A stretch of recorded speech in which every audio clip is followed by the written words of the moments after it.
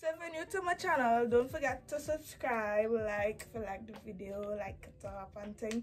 I have on a turtleneck today, you know, take about the professional vibes, because turtlenecks just make me feel professional, so that's the energy we're radiating today. So, how to start a business as a teenager. The first step, how I started, was saving up my money. Yeah, I used to save my money from school that I get for lunch or whatever. I used to spend some and save some every day, or at least, let me say, 4 times for the week. And for my birthday, I started my business like a little while after my birthday. So for my birthday, when my parents was like, "Where for your birthday?" I was like, money. I want to start a business. I want money to start my business. So that's what I did. I started my business with saving money from school, for my birthday, from all those things. I was just collecting and gathering my money. I was robbing people at the side, you know, getting money to start a business. So it doesn't matter how you get the money to start, once you get the money. Wink. So step 2 is to plan the type of business that you want to do. So my business, well, the one that I started when I was in Form 4 was a bathing suit business. I was selling bathing suits. I had 2 businesses basically. One of them I was selling bathing suits, and well, yeah, it was pretty much bathing suits for my first launch. And my other business I was selling lip gloss. Yeah, just lip gloss. And that is what I sat down. I was like, what I like to do, you know, what I'm interested in. That I was asking myself and how I wanted to start my business, because start a business with something that you're passionate about, something that you like. And well, I like clothes, I like bathing suits, I like lip gloss, I like things to make it look pretty and stuff. And yeah, follow me on Instagram at PrettyJ, self promo.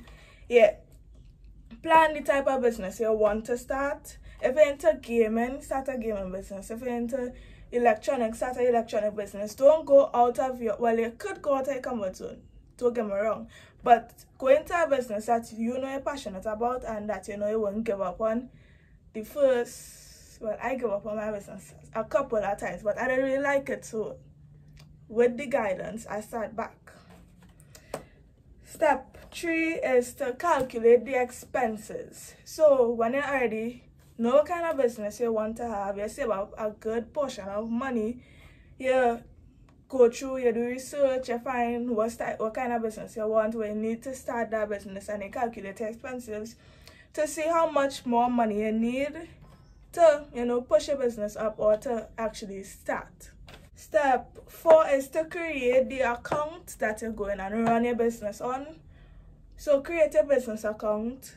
You could have it on Instagram, you could have it on Facebook, you could have it anyway, depending on the type of business. For me, it's a cosmetic business, so I started on an Instagram account. I might paint a little screenshot with the account. But step 5 is, well, when you get your goods, take out good quality pictures of your goods to post up. Those take out no dark pictures and stuff like that. When I started my business, I was like taking out pictures in the light, in the sun, yes, but I was taking it out by plants and things, and I find the background of my pictures. When I now started my business, I just don't like it. Now, when I did start, I did really like it. That's another thing. You might start a business and you might not be comfortable with the name of your business. You could change that. You don't have to like rush to get everything perfect. When you're starting a business, just start it.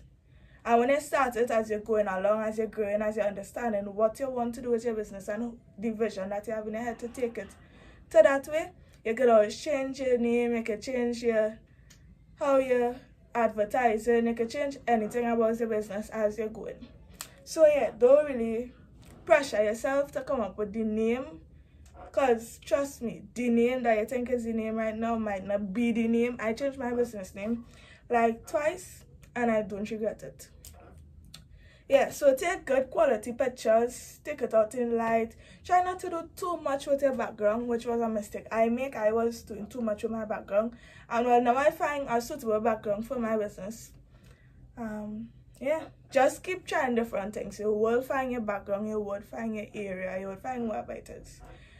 And a good tip, something that I wish I knew before, like when I know some of my businesses, you could get a box, paint the box white, and if it's a small item you have for your business, you can put the item inside of the box and take the picture from outside of the box, and when you edit it and stuff, it will look like if it's a professional shoot you want to do for your business when you actually just put item in a box. Step 6 is to pray about it. Like, pray about your business. Pray about it. Pray about your business, because when you're starting a business, plenty things just go wrong. Items might be taking long, shipping, something happen, shipping end up coming up to too much. When you're launching, people, like, a lot of things just happen. People messaging you, I order an item and then not coming with it. A lot of things would happen with your business, but all you have to do is continue praying about it and pushing yourself with it. If you're wondering what happened on my lips right now, it kind of come off because I was drinking things and eating things, but I'll pop a picture and I'll tag the place where you could get the lip gloss.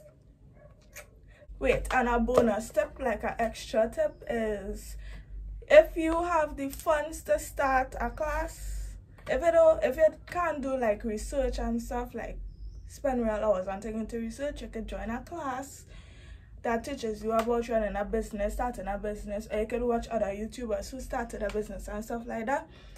If you're from Trinidad, when most likely you're from Trinidad, I have a girl named Monique on Instagram. She has business classes, but I believe her classes finish or is going to finish. Then I have a friend named Rihanna. She was doing classes, but you know, you should follow other entrepreneurs and stuff and see what they're doing. Don't copy what they're doing. Don't do that. That's not cool. But yeah, see what they're doing. See who having classes. Join a class. Join, you know, somebody who teaching you, watch YouTube videos, do all those things. Do your research well and properly. So that was all for this video. There's 6 steps of starting a business. Hope you enjoyed this video. Hope it was useful.